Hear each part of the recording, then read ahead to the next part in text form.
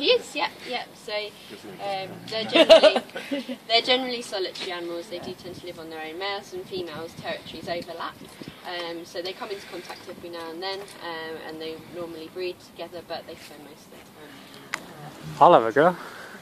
Yeah, okay. Do you want to hold? Do you want me to be cameraman? What other tricks will you This is going to be 250 quid on You've Been For Him. We need from him, to be honest. There's nothing else that he needs to They take. we might try and teach him other things just to keep him stimulated, because obviously by learning it's a good way of mentally stimulating him.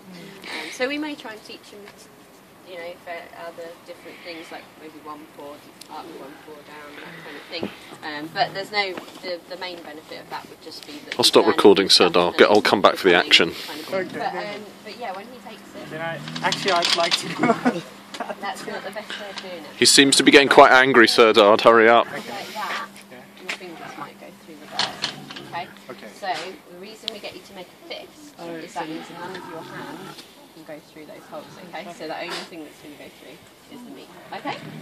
So, if you're ready, then what I'll get you to do... And then I just release it. Yeah, so when release it is a good idea. Or should I hold on to Stop teasing him, Sir Dard. You're getting him angry. just let him take it and then let go. Perfect. Yay! The whole lot. And the bones. Oh yeah, he'll eat the whole. Yummy. I'm only joking. That chicken's not cooked though, is it?